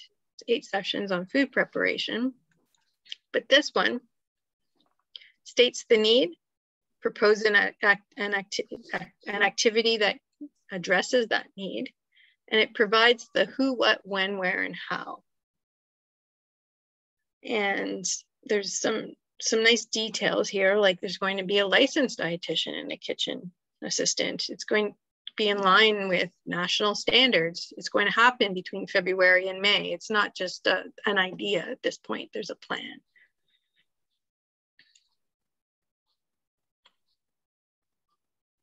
So the more details you can provide, the better. A couple things I'm noticing is that a lot of grantors are now asking for projects that are developed with the community. So if you can show that the people you're serving or your audience has some sort of say in how the project is developed, like if it's a community arts project, you know, have they asked for it? Have they told you this is what they need? We can no longer assume that we can just deliver something to the community and that we have determined this is a need. They have to tell us that there's a, that they need something. And a lot of this is in response, of course, to the,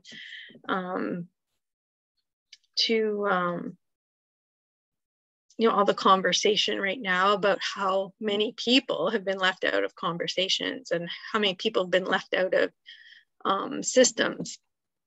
So, you know, start to think about that. There's often a question too about whether you're serving a diverse audience.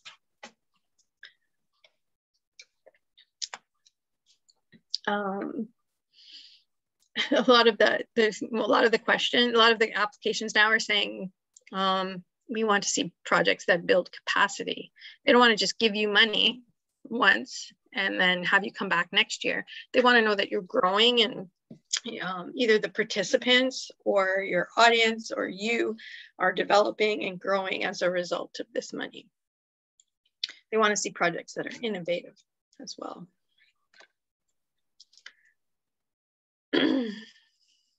Okay. Are there any questions right now?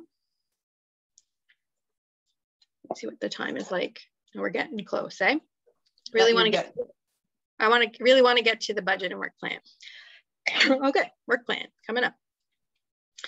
So when you have your project description, you want to support it. If you have the ability to attach a work plan, do it, because your project description, your work plan, and your budget all work together.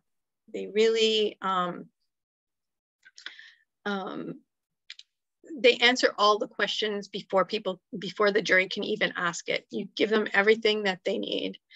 And the work plan really shows how you will carry out the project. So here's an example of a very basic work plan. Lists the months, what's going to happen in each month. That's fine. There's going to be workshop planning, promotion of the workshop, 8-week workshop, surveys, an art exhibition. We're going to share it on social media and the website, and we're going to report back to the funder and board. So it's got all the right. I have a question. Yeah. Since it takes a while for you to write the grant and it takes 3 to 4 months, you said, I think, for them to respond back. Should you be planning like months, a year from now or half a year from now? Yeah. So I think I even have it in my notes coming up too. Like for instance, there's an artists and communities and schools grant application deadline in, let's say, October of this year. And if you got that funding, you wouldn't get it and you wouldn't find out you got it until, let's say, 4 months later, November, December, January, February. So maybe you're planning a project for March 2022, right? So 3 to 4 months is generally, you can expect, if you're going to hear about it, you can pretty much plan half a year in the future. And this year became complicated because with online, everybody having to do it at a distance, it added some time. So here's a work plan that's been really amped up. It lists the objectives. It says what's going to happen to meet those objectives. So in January, there's going to be a lot of project planning, the preparations for the workshops. And then to meet the and then the workshop doesn't actually begin until September. So it's really breaking it down. Who's going to do the activities? Who's responsible for it? What the activities are and when it's going to happen. And the more details you can add, the better. Because when you get the money, you just want to go. You pull back the people together and say, hey, we got the money. Don't you remember we said that in January, we're going to start the project planning, or in September, we're running these workshops. Oh, there we go. And then if you really want to boost your work plan, you can show the resources that you need to accomplish these objectives.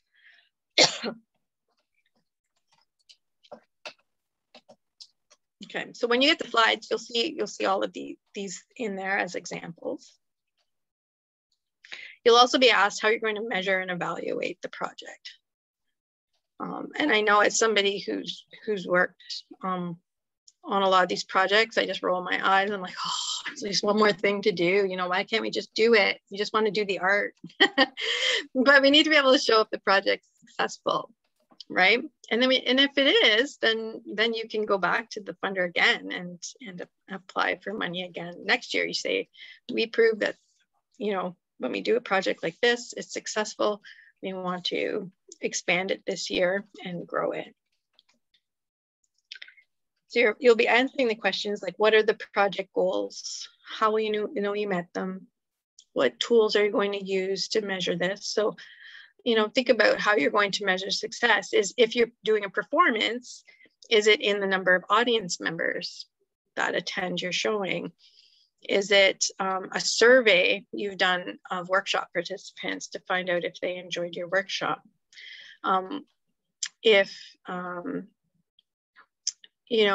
success for you, I don't know, 10 sales of your product? You need to think about how you're going to measure that success. And here are some examples you'll find in the slides.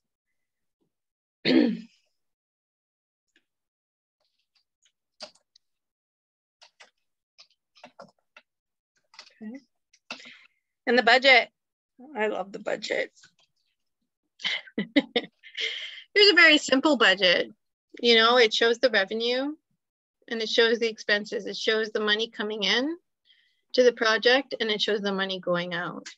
And it shows, who's going to contribute what. There's a community organization that's going to provide $720 in cash. They're also going to contribute in kind. So they'll be providing either goods or services to the project that are valued at $25.58. This funding request is for $9,262.02. And we expect to get $3,100 in donations. The total budget is $15,640. And then the expenses shows how we're going to spend it. These are the resources that we need to complete the project. We need personnel. We need money for professional fees for a videographer. We need a venue to carry out our project. We need artist fees. We need materials and supplies, and we have some administrative costs we need to cover as well. And so the total revenue and the total expenses always needs to match. Okay. So here's a better budget. because it adds some details. So I'm always looking away, but I have a bigger screen to my left here. So here we can see that on the revenue side, we got a little bit more details. We can see, you know, who's making the donation of cash. It's actually going to be split between Jones's Market and an anonymous donation. And we can see the in-kind contribution and what it actually is. And it's going to be personnel, venue, promotion. And then when we look at the expenses, any questions the jury has, they'll be like, what on earth are they spending $2,500 for? They can go into the budget and they can see it. They say, oh, those professional fees, that's for videography. Oh, okay. And they'll have the answer from the project in the work plan and in the project description. Oh, they're going to document this and they're going to share it on the website at the end. Okay. You know, so everything works together to really justify the request that you're making. We see that art materials, for example, it's, how did we get $720? Is because each box of art materials is $60 and we're expecting 12 participants.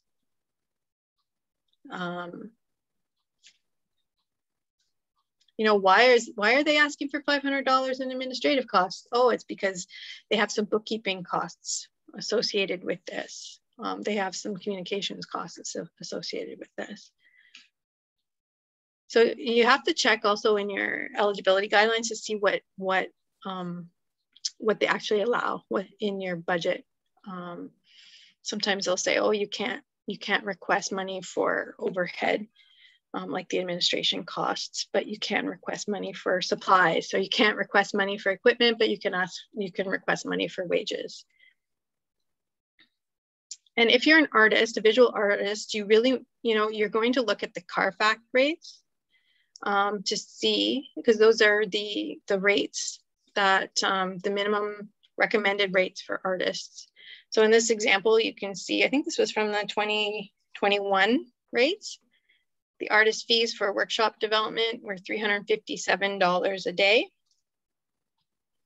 For workshop delivery, they're $322, and the artist fees were $230. If you're in theater, you'll be looking at the actors' equity rates. I think there's a specific schedule of rates that are acceptable. I think for film too, there's one. So you'll want to go to your associations and get the recommended rates for your art form. Because that's going to, you want to say, yeah, we're asking for this money, and it's quite a bit of money for artist fees. In this case, it's like $10,000, it's over $10,000. And somebody might look at that who's not an artist and say, whoa, that's a lot of money. But you can say, actually, you know, look at this note at the bottom. It says we got these are the minimum recommended fees for artists. Okay. And then you break down, in this example, we won't get into this one, but if you're saying that there's an in-kind contribution, if you can show how how you've broken down that calculation, even better. Answer all the questions you can answer before they're even asked. Okay, are there any questions at this point?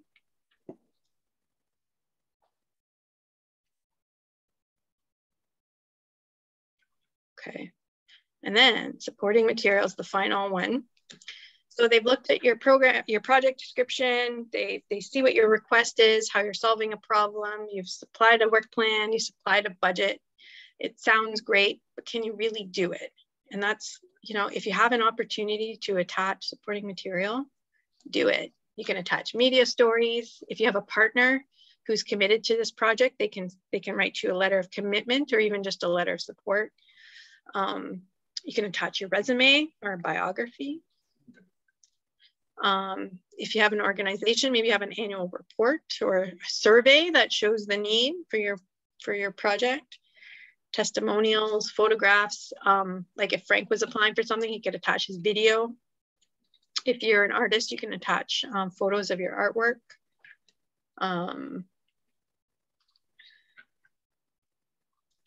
So you've got all the components. And this is really like, I would love to do like a full 1-day workshop on this because there's so many little pieces and details we could cover in this. But the earlier you can start to prepare your grant application, the better, you know. And then when you're ready to submit, you're going to go through everything and make sure everything's correct. And don't wait until the last day. I've been in a situation far too many times where, you know, technology fails you. Submit the day before or a couple of days before, and have some peace of mind. Because if there's a glitch or the system flags a problem, you need to have time to fix it. It's really embarrassing to call the grants officer 10 minutes before the deadline and to let them know that there's a problem and you only have 10 minutes to fix it. And when you're successful with a grant, you need to recognize the funder. You need to probably share their logo on all your promotional material. You need to mention them whenever you can. If you have an event, you're going to say this, you know, this event tonight is sponsored by so-and-so. You might want to invite your funders to your events. It's a great way to build relationships with them, because then they know you, right? And they're looking out for you and forwarding you information throughout the year when they see something that comes across their desk that might be of interest. They might say, hey, there's something else that might support your project.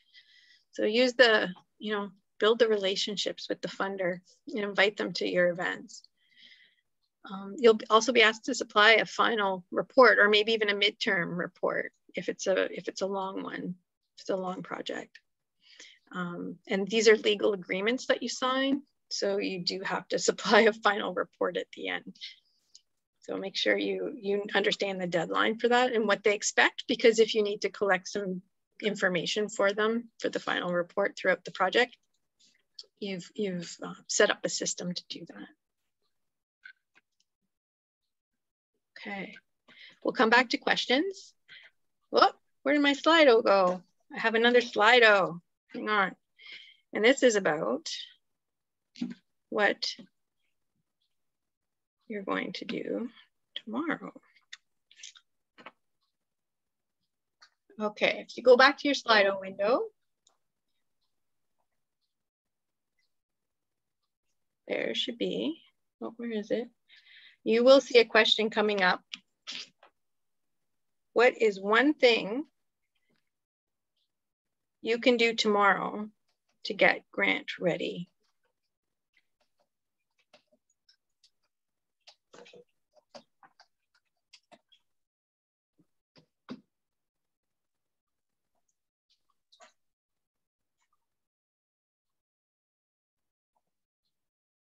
I'm going to share the results. Oh, here we go.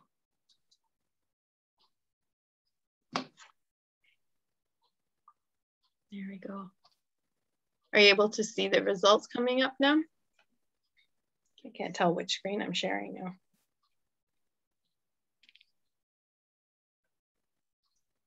Okay. Finalize my business plan to contain most of the answers in the grant application. It's a great idea. If you have a business plan, most of your answers are probably there. You might just have to reconfigure them. Research, yes. Is there a need in your community that you can solve with your idea? Work plan and budgets. A work plan is great because you are thinking ahead. And you know, if you're identifying what you need to do in your work plan, and you'll be thinking, okay, I actually need people for this. I need money. I need time. I need supplies. I need equipment. This is the work you can do right now. Refine my artist statement. Yes. Create an artist statement. Yeah. Research and artist statements. So you might want to go even to people in the artist community and ask them, do you have an artist statement that I can see? Start collecting them from your peers, you know, and see what they look like. and ask them, have you applied for a grant and got money? Can I see your application? You know, it's going to look different for no matter what. You know, if you're applying for money for a festival or you're applying for money for a film, it's going to look different from sector to sector. So, you know, ask people to help. There's so many, the arts community in Sudbury is so great and so supportive. You're going to, you know, get the answers from the people you know, and think about who's successful, who's been, you know, who's received money to say, go write their book, and you need to write a book. Who's received money to do a performance. Look in the theater if you next time you're in the theater, look at the theater programs and see like who's, you know, where they're getting their money, which funds. The information's out there, and it takes a bit of detective work, but you can do this. Yeah. Anyway, it was a lot to throw at you over 2 hours. I know it's a lot, and that's why it's 101. I'd love to get into the 201 piece of it. But I am available. My website is dinalaprairie.com. You can always just, you know, if you have a question, send it over. And I can try and point you to the answer in some way. And if I don't have the answer, I'll try and point you to somebody who might. Yeah. So are there any questions right now? Are you feeling confident? Are you feeling scared? What's happening? I had a quick question about the budget. I noticed you had you maybe there was just an example for you had $2,000 and 25 cents or 74 cents. Sometimes it's hard. Yeah, you wouldn't be that meticulous. It would almost be that's almost unrealistic. You would just round it up in even dollars, wouldn't you? You could. It depends how much detail you want to show.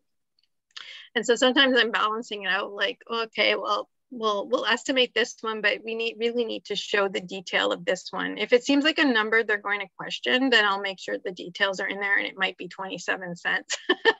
But you know, if you're saying it's going to be this much per hour plus HST, I'll include the exact amount, because it does add up, you know, in the end. Morris, I think you had a question. Well, you're on mute. Do you do grant applications on hire? Yeah, I do. Yeah. Really? All right. And how does that seems work? to be nobody wants to do them. Oh yeah, I know. It's crazy. I like it. I really like the strategy piece of it. And there's other people out there who really enjoy it as well. You know, after a while, you're just like, well, okay, I'm gonna find a way to get this. I'm gonna find a way to convince them. So I'd like to get in touch with you. Maybe Linda, you can forward or I will. Her communications. Mm-hmm. For sure. Okay. Yeah, and yeah, I'm not sure who else in Sudbury is doing it, but there are other grant writers out there too. You know, some people decide to outsource what they don't like doing.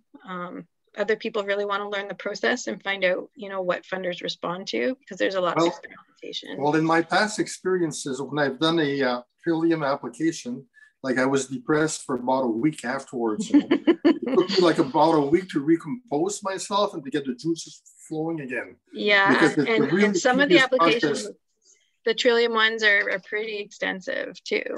And it's worse when you're doing it for yourself. If you're doing it for somebody else, so you don't get so personal about it. But with yourself, a lot of times you're sort of putting in what they don't want to hear. You know, you're too close to the project. You need somebody else to pick your project and actually sell it for you. And that's a really good point, Morris, because you know, you might want somebody to read it to make sure it makes sense, right? Because you've got all these great ideas and they're swirling around, but you know, does somebody else when they read it understand your vision?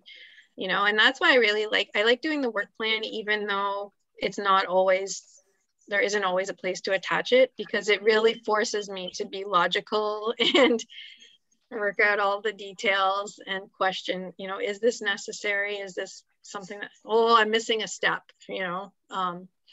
So even when we don't attach a work plan, I always really insist on it. Cool. Because then when you get the money too, you're like, oh, we got to do this now. So you just pull it out and you're like, okay, we have a plan. Let's go. Yeah. So are you all inspired? Everyone's gonna actually act on this tomorrow? Well, I feel richer. I feel richer tonight. Yeah. I think you can do it, you know, and even if you're not successful the first couple of times, you call the grants officer and you say, hey, what can I do better next time? You know, that's what they're there for. I've been involved with a nonprofit organization, but to do it as an individual and independent is a different world for me at this point, you know. I can imagine. Yeah.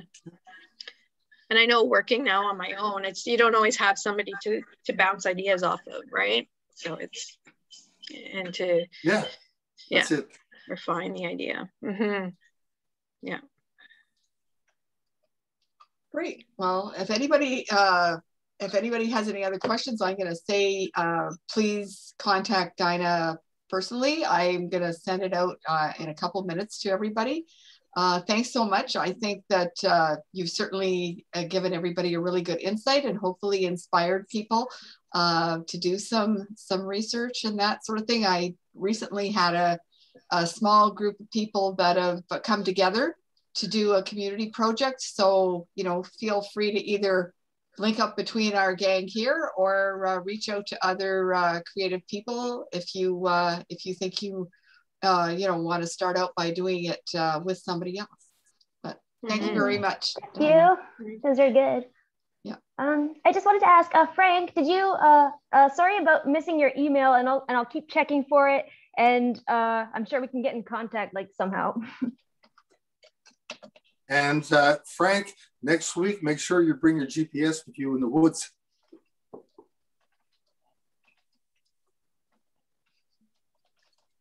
Okay. Have a good night, everybody. Bye, everybody. Good luck, everybody. Okay, thank you, Dinah. Hey, Marilyn. Thank you. Bye, everybody. Yeah. Bye. Bye. Melanie, have you done any cooking, Melanie? Are you still cooking these days? Yes, I'm cooking, but nothing too exciting, nothing too outrageous like you would have seen on TV. No more heart? Definitely not. No. Oh, yeah. Are your girls better cooks with you now, especially the younger one? You know what? They all kind of have their own thing. They all kind of have their own personality in the kitchen. So I know the older one really helped you quite a bit. yeah, and she's the kind of girl who, when she's doing her own thing, she makes craft dinner at midnight and chicken noodle soup. Like, she's a little bit out there. Yeah, my wife taught me how we made butter tarts a couple of weeks ago. It's so easy. You just get some eggs, sugar, and some stuff, and you put them in a. We had a prefab crust, and I made butter tarts, and they were awesome. Nice. And see, I've never tried to make butter tarts before, so we can all try cooking something new this week. Yeah. There you go. Yeah. Okay, thanks. Or we can order from Bridget. Oh, Bridget. Well, oh yeah, because she makes food. That's true. That's right. That's right. Great. Well, have a good week, everyone. Thanks, Linda. Thanks. Yeah. Thanks, Lego. Bye. Did you see my I got your stuff, Jasmine. Okay. I just wanted to make sure. Yeah, sorry about that. I'm definitely going to be more organized. I'll check in with you either tonight or tomorrow. Okay, I'm definitely going to keep checking. So yeah, sorry, Thanks. and I definitely learned from that. Okay, thanks a lot. Bye-bye. Okay. Cool. Great. Thank you. Bye.